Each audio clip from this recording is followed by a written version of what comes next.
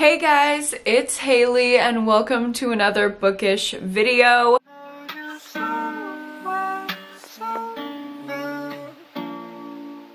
Today I'm going to get into a little book haul for you guys. I've been traveling and I love to mark some of my vacations and travels with a good little book haul. So when I'm reading the books, I'll either read them on the vacation, it'll be like my vacation reads, or I will be reminded of my vacation and it'll be like kind of like a little keepsake of some sort. So I'm very excited to share those with you. Also, my reading taste is ever evolving, ever changing. So I have some of my like new reading era books to show you guys, and I'm very interested on y'all's opinions on those books. And of course, as always, we have some thrillers, some horror, some new release thrillers, kind of like my good tried and true. So I'm super excited to share all of these books with you today. But before we get into the haul, I do want to thank the sponsor of this video, Hungry Minds. So the people over at Hungry Minds, they are this like creative group of artists and researchers, and they made a book just based on contributions from Kickstarter and Indiegogo, and you're gonna die when I show you this book. It is literally called The Book. Like, it is the book. Like, if you want a book, this is the book. The Ultimate Guide to Rebuilding Civilization. And it has this encyclopedia of knowledge on the inside. When I tell you, these are some of the most beautiful images I've ever seen. Like, this is more than just a coffee table book. This is absolutely incredible. It's over 400 pages of chronicling the human experience. There are 180 topics divided over 23 chapters. Beautiful, beautiful illustrations. And y'all, this is so high quality. I can't even express to you the level of craftsmanship that went into this. I'm astounded. Every time I look through it and flip to a new section, I'm just amazed. This is probably my favorite page. Look at this, the exotic fruits. Look at these illustrations. Like, when I tell y'all, these are gorgeous. I can't. I've never wanted to learn about fungi before, but now, because of this book, I do. It is the perfect encyclopedia that doesn't feel like your grandma's encyclopedia. It has some cool information, but beyond that, it is absolutely gorgeous. Perfect as a gift for a book lover, or if you're a book lover yourself, which if you're not, what the hell are you doing watching this video? You can check it out for yourself as well. Honestly, my first impression of this book was that it was gonna be like kind of your typical encyclopedia, and it's just definitely not. This is like an adult storybook. You know what? That is my impression of it after reading through it. You have practical knowledge in here, like hello meteorology, like this is science, but it's interesting and it's gorgeous, and this massive high quality book, like I cannot wait to display this in my house. Here is just like a breakdown of all of the sections so you can see. You can pause to read. I am absolutely enamored with this. I really hope you guys will go and check it out. I can't wait to put it on my shelves and just like I said, like treat it like an adult storybook. Like maybe you want to read one and just get a little bit of knowledge and beauty before you go to bed. I think it's so cool. I know I've been showing like a million pages, but I just can't. Like, it's gorgeous. It is gorgeous. I'm so glad that this came to fruition. And if you want one for yourself, I have a discount code for you. You can use the code HUGHES10, just my last name, and 10 for a discount on the book. Thank you so much to Hungry Minds for sponsoring this video. I hope you guys will go and check this out. It is so cool. So of course, the book is the first book that I'm gonna haul for you guys. And now let's get into the rest of the 40-ish books that I have to show you here. I will start with some of my vacation reads. How about that? If you know me and you know my reading taste at all, you know that I love magical realism and I love Rebecca Searle. I love the way that she does magical realism. So this is her new release from this year, Expiration Dates. I got this one to read on the plane when I went to LA last month, and it was the perfect plane read. It was just short enough for me to finish it on a 3.5-ish hour plane ride, and it was actually set in LA and all these like beautiful places all across LA, which is where I was flying. I didn't know that when I picked up the book, but I was so happily surprised to see that when I got into it. This is a magical realism story about a woman who is kind of trying to figure herself out and also find love, but she has this weird thing about her where every time she's about to get into a relationship, she gets this little slip of paper, and it has the prospective partner's name and a length of time, so she can kind of go into every relationship fully prepared for the exact amount of time that she will have to invest until she gets a blank sheet of paper. And she's like, did I find my forever person? And we follow her in all of the emotions, twists, and turns that result from that. It was so good. If you saw my wrap up, which if you missed it, I will link it up above and down below. But if you already watched my wrap up, not to completely spoil it, but this is my best book of the year so far. I just absolutely love it. It was perfectly suited to my taste.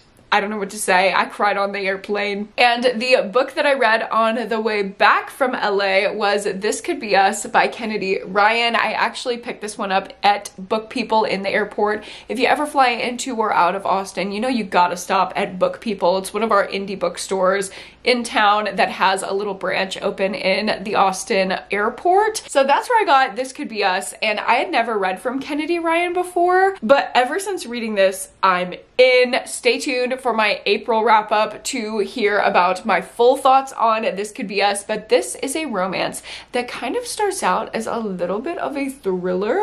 Basically, we are following this housewife. She's rich, she's got it all together, perfect family, but she starts to find out that her husband is not exactly who he seems, and everything falls apart. But then the latter half of the book is her putting it back together solo and in a new healthy relationship, consequently with the man who sent her husband to prison.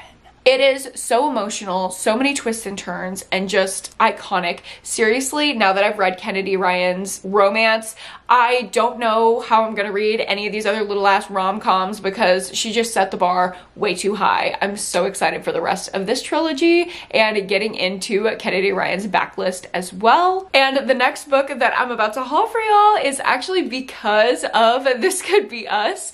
The main character in that book, well, she's on her like solo healing journey post her first husband. She reads this book and it's referenced and quoted all throughout This Could Be Us. And that is all about love by bell hooks. Okay, this just sounded like what I needed after reading how it helped this main character. I know it's fiction, but I was like, Kennedy Ryan must have gotten something out of this. So this is the first volume in Love Song to the Nation, which is by bell hooks. It's this whole like series, I guess, and it's about defining love not as a noun but a verb, and it's a very provocative and personal critique with feminist commentary on our view of love as romance. She explores what is love through her own search for emotional connection and society's failure to provide a model for learning how to love healthily.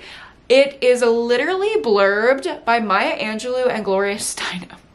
So I don't know how I've never read this one, but I'm so excited to get into it. Next up, I have a couple things that I ordered off Pango Books. If you don't know, I have a code with Pango Books. You can get $5 off any order from Pango. I love, love, love, love, love Pango. It's just a book like buy and resell site where you don't have to buy books new and feed into the consumerism of it all. We can just go back and support each other's bookshelves and pass a ton around. So if you want $5 off, you can use my code. I believe it's Hailey Hughes, just Hailey Hughes. But when you use that, I do get a little kickback of Pango Bucks as well. So that is how I got these few books from Pango. First up, we have So Sad Today. This is a personal essay collection from Melissa Broder. I featured it in my Melissa Broder taste test, which if it's not up already, it will definitely be up in the next few days. So keep an eye out for that. Subscribe if you want to see See It. This is just a collection of essays that Melissa wrote about her own kind of like memoir-esque struggles, mental health, relationships, etc. If you like something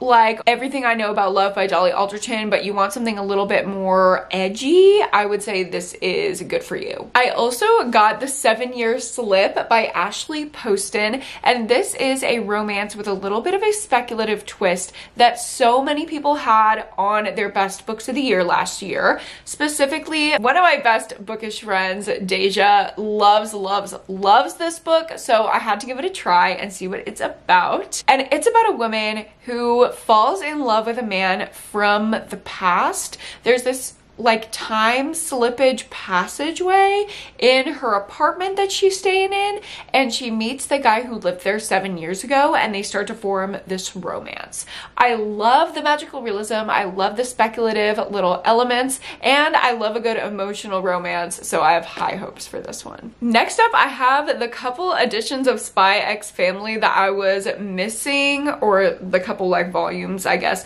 I was missing 5 and 11. I have all the rest of them, but I needed to fill it in so I could binge them all back to back to back. And now that I have 5 through 11, I'm gonna literally take an afternoon and just binge them all. This is the only manga that I've read, but I guess that means it's my favorite.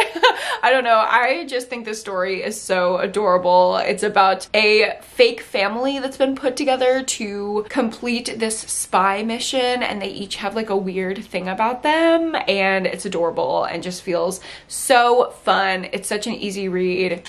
Love this series. Next up, I picked up Dreaming of You, a novel in verse by Melissa Lozada Oliva. And I also got this one from Pango. It is in such good condition. I literally couldn't believe it. Sometimes, you know, Pango books, they always have a little lived in quality, but this one is so nice, so thank you to the seller for that. And honestly, the cover really drew me in. Also, the fact that it's in verse. I've only really read books in verse that are YA. I love The Black Flamingo by Dean Atta, and I love all of Elizabeth Acevedo's work, but I was looking for something that's a little bit more adult written in verse, so I found Dreaming of You. This is a novel in verse of loss, longing, and identity crises following a poet who resurrects the pop star Selena from the dead.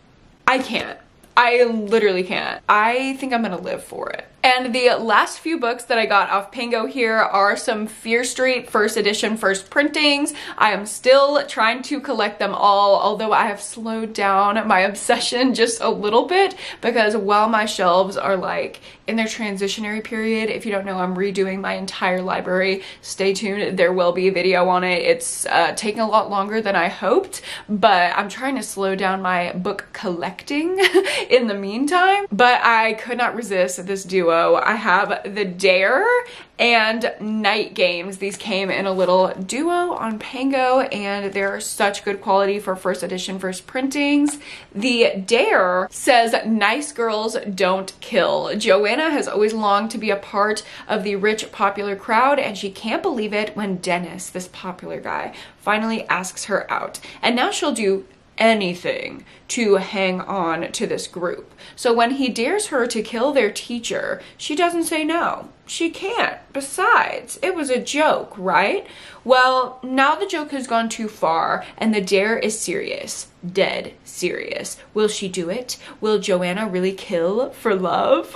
Like, how campy and amazing does that sound? And then we have Night Games, which follows Diane, who loves sneaking out in the middle of the night with her friends. They have the town all to themselves, and every night they come up with a new prank to play. But then her boyfriend Lenny wants revenge on a teacher, and the pranks turn to murder. Now Diane and her friends are in way too deep. Why teacher murder? Like, what is the deal with the teacher murder? I don't know. Next up, I have some books that I got just randomly off Amazon. I have The Losers Part 1 by Harley LaRue, and I really want to do a Harley LaRue taste test as I'm getting more into dark romance. So I went ahead and picked up The Losers Part 2, so I have it on deck when I film that vlog. This is a reverse harem romance, bully romance type of situation about a popular girly, like strong female character, and then her group of loser Twinkie boys. I don't know. I don't know if that is accurate at all, but I'll vlog it. Okay, we'll see together. I also picked up Oh Honey by Emily Austen. I loved Everyone in This Room Will Someday Be Dead by Emily Austen. Last year was one of my favorite books of the year, and this is her poetry collection, I believe, or no, this is not her poetry collection. This is a novella. I have the poetry collection, we'll get to that, but this is a novella about Jane, who is a telemarketer, and she uses a different name each time she makes a call, but soon it becomes clear she's calling the same man over and over, and each call is a new battle between them. She's not calling him at random. She has a purpose and a past which seems to change every time she tells it. It's a sharp, funny, and dark novel about identity and connection. That sounds perfect for me. I love Emily Austen's writing style, so can't wait for that. And as I alluded to, I also have her poetry collection. This is called Gay Girl Prayers. Yeah, I'm very excited for that. It's gonna be the religious trauma of it all, the LGBTQIA representation of it all, and like I said, love her writing style. Next up, if you saw my little free library vlog, which I had so much fun filming, I will link it up above and down below as I always do. I just explored some little free libraries around my neighborhood. It was so much fun, and I did find a book to take home with me. I found The Forgotten Girl by India Hill Brown, and I've heard such amazing things about this middle grade. It's supposed to be really dark and actually really good for adults as well. It says, "Do you know what it feels like to be forgotten?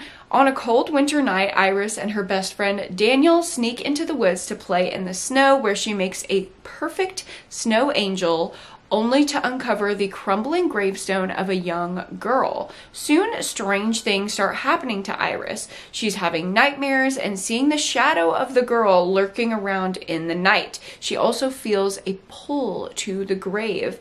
Obsessed with figuring out what's going on, Iris and Daniel start to investigate and discover the grave is a part of an abandoned black cemetery. They're determined to restore the grave and have proper respect paid to this little girl and the others buried there, but they have summoned a jealous and demanding ghost, one who is not satisfied with their plans, tired of being overlooked, and wants Iris and her best friend forever."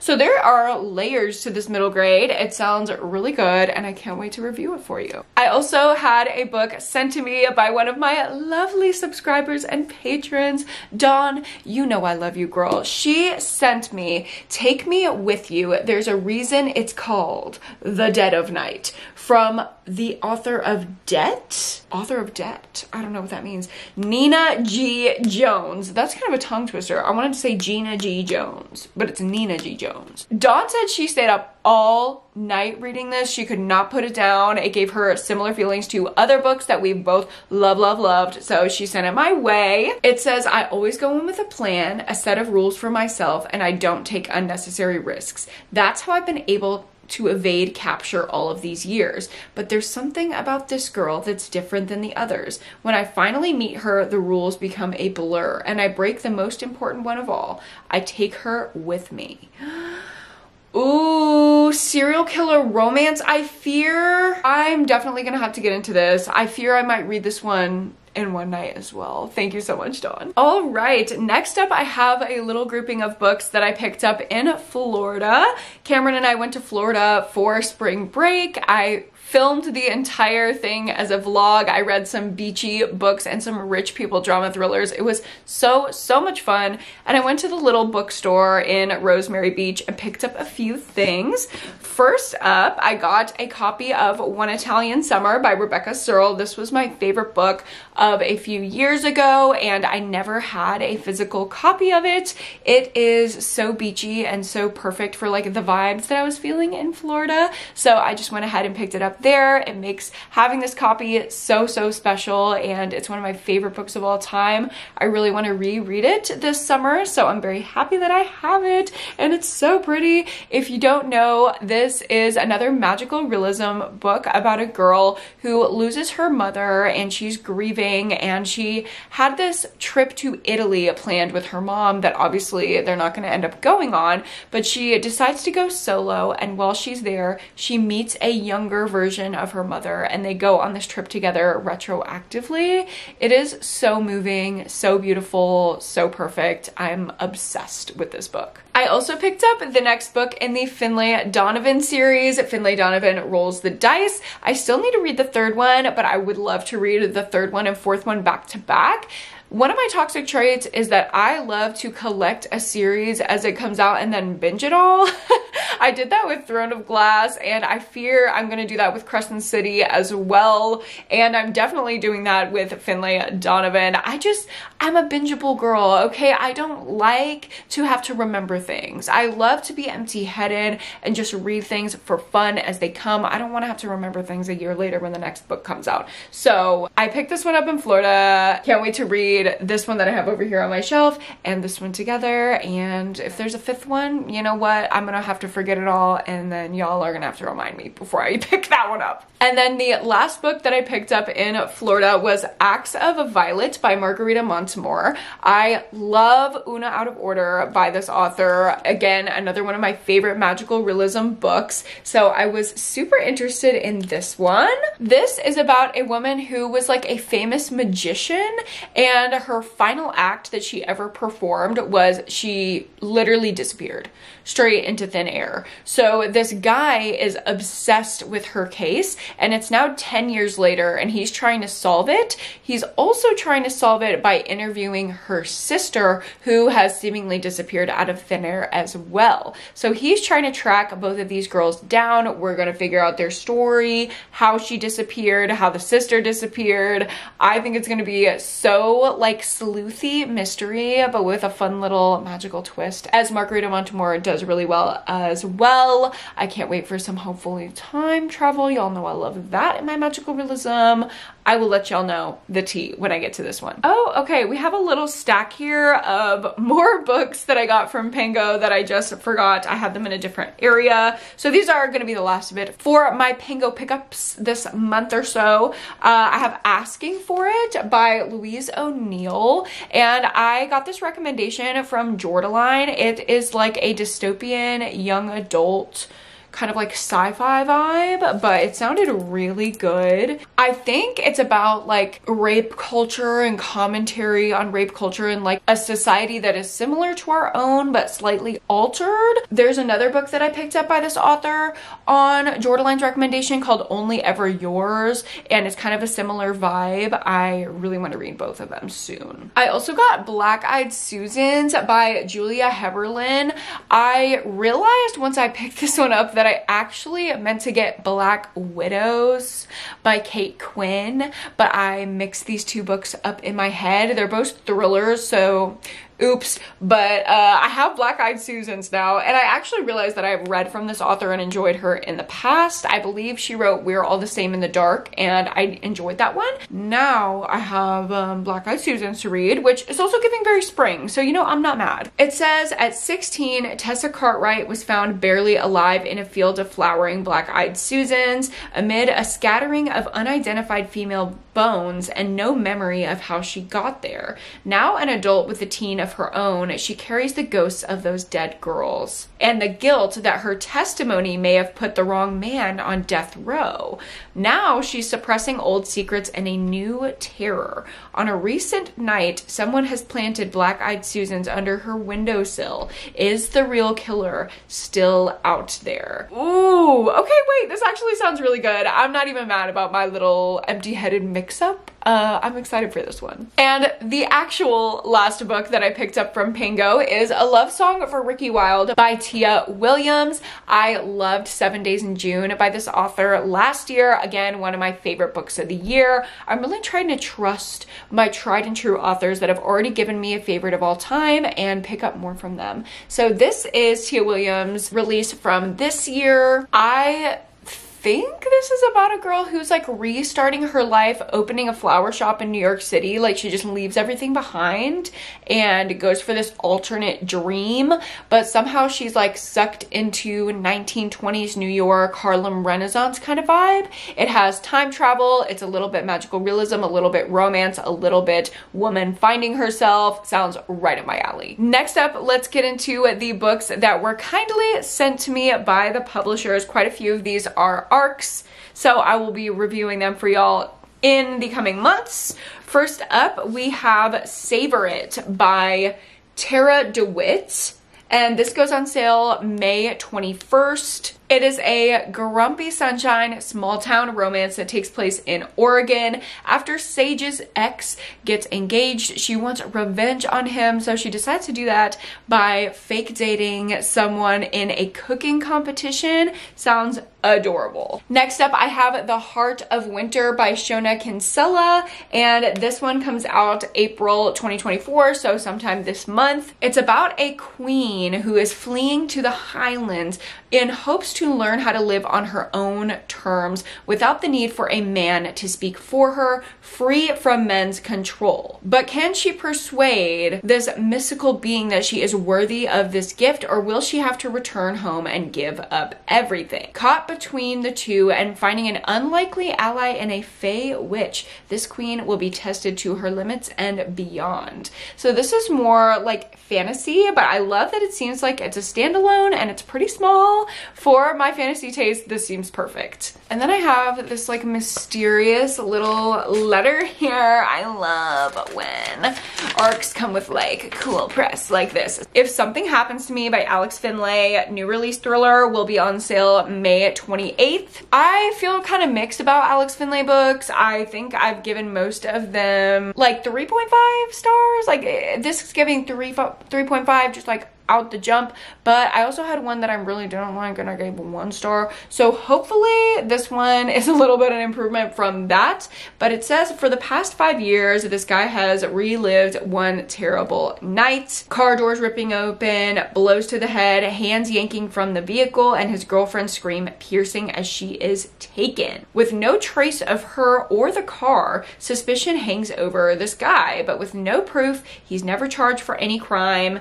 But it doesn't matter to the internet trolls. Now he's completely changed his identity and entered law school to put the past behind him, until years later he gets a call that the car has been found submerged in a lake with 2 bodies in it.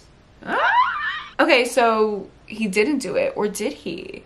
Okay, wait, this actually sounds really good. I'm interested. Next up, I have my picks from Book of the Month for the last couple months. I don't know about y'all, but I feel like Book of the Month has been absolutely popping off lately. So I have Darling Girls by Sally Hepworth, new release thriller about a group of 3 girls who were taken into foster care by this woman who was seemingly kind-hearted, but maybe created a tough environment for them because there are bodies found on this woman's property, and now the 3 girlies are suspects. This is one I'll definitely be reading this month for my new release thriller vlog, and I cannot wait for it. They also had a YA thriller from Holly Jackson available as an add-on this month. This is the reappearance of Rachel Price. It's about this girl who has always lived in the shadow of her mother's disappearance, and this true crime case just kind of pervades everything about her existence until Rachel Price, her mother, reappears yet again and turns everything on its head. So we are wondering, where the hell has she gone, and is there more to the story? I love Holly Jackson's writing. I love AGGGTM, so I'm hoping this is just as good. Let's just hope it's not anything like the last book in that trilogy, because I just pretend that that doesn't exist. I also have If You're Lucky by Stacey Willingham, another new release thriller here. It seems like it's about toxic female friendship. There's this whole group of girls and they kind of each play a role in the group. One of them is a little bit mysterious though, and when they wake up one morning to her missing and a frat boy in the frat house next door dead, murdered, stabbed, dunzo, they're like, did our bestie just kill this boy? I feel like this is going to be drama, obsession, twists, and just deliciousness. I cannot wait. Next up, I have one that has been really interesting me. I've seen a lot of people pick this one up, and that is Annybot by Sierra Greer. It's this AI perfect girlfriend, basically. But with her AI-ness, she is learning as she's in this relationship with this human man. So I'm pretty sure we're following the AI as she learns about misogyny and the impossible paradox of what it is to be a woman. It sounds like that one episode of Black Mirror, and I'm literally obsessed. Like, I haven't even read this yet. I'm already obsessed. I need to read it immediately. Another new release thriller here. I have Kill for Me, Kill for You by Steve Kavanaugh. This is another one that I fear I'm going to have to put in a new release thriller vlog soon. I think it's kind of like a strangers on the train situation where two strangers decide to kill each other's people for each other, but it has a twist. Things go wrong. I've heard really good things about it. I'm excited. And my last pick from Book of the Month has been Listen for the Lie by Amy Tintera. And this is another one that I've heard good things about. It says, what if you thought you murdered your best friend and everyone else thought so too? But what if the truth doesn't matter? Lucy and Savvy were the golden girls of their small Texas town, pretty, smart, and enviable. Lucy married a dream guy with a big ring and an even bigger new home, and Savvy was the social butterfly loved by all. But after Lucy is found wandering the streets covered in her best friend Savvy's blood, everyone thinks that she is a murderer. It's been years since that horrible night, a night Lucy can't remember anything about since she has moved and started a new life. However, a new true crime podcast and its two good-looking hosts have decided to investigate Savvy's murder for the show's second season, and Lucy is forced to return to the place that she vowed to never set foot in again to solve her friend's murder, if she's even the one who truly did it. The truth is out there if you listen. Y'all know I'm not a big fan of a podcast thriller. I feel like that's kind of played out at this point. It was super tropey for a while and it just kind of started getting on my nerves. But with all the good reviews I'm seeing for this one, we'll see. We'll see. Maybe I'll like it. And this last little section of books here are all things that I picked up in LA. I had a ton of indie bookstores on my list in California, and I stopped by quite a few of them, so I have a ton of things to show you. I have I Can See Your Lies, which is a horror novella by Izzy Lee. I have no idea about this. I was just describing my taste to the man who runs Dark Delicacies. It's a horror-only bookstore on Horror Row in Burbank, and he recommended this. It's signed by the author, and I was like, yeah, sure, why not? So I don't know. There's no description, just blurbs. We'll see. And while I was there, I also picked up The Angel of Indian Lake by Stephen Graham Jones. This is the third book in the series that follows Jade, our final girl obsessed main character from My Heart is a Chainsaw. I've heard that the second book is a lot better than the first, so I ended up picking that one up I think October last year, and now I have the third one. Again, I will be doing my series binging so I don't have to remember. And this one also sounded so interesting, so I picked it up there as well. Thirst by Marina Yuzu, and translated by Heather Cleary. Okay, this is the author. Apparently this is a translated work, which I didn't realize, but it's giving bisexual vampires, so you know that I had to pick it up. It says across two different time periods, two women, one vampire, one mortal, confront a yearning that will not let them rest. It's a genre-blurring novel from an exciting new voice of Latin America's feminist gothic genre. Yes. The last thing that I picked up from Dark Delicacies was Poor Things by Alistair Gray, and this is the book that the iconic movie was based on. I haven't seen it yet because I've been waiting to read the book first. One of my best friends who actually went to Dark Delicacies with said, I'm gonna be obsessed with this. This is gonna be like my favorite thing of all time. So I need to read the book so I can watch the movie and then text him and we can both freak out together. And this last grouping of books I just picked up from random little indies around LA, and all of them I know like zero about. So very excited excited to get into them, but I probably won't share much here because I honestly just don't know. I was just going off vibes, okay? And I picked up a lot of stuff that I've never heard anyone talk about. First up, we have Users by Colin Winnett. It's about an app, I believe, that like simulates online dating. I don't know. It's like virtual reality, weird, magical realism, sci-fi about identity and dating. Then we have Girlhood by Melissa Febos.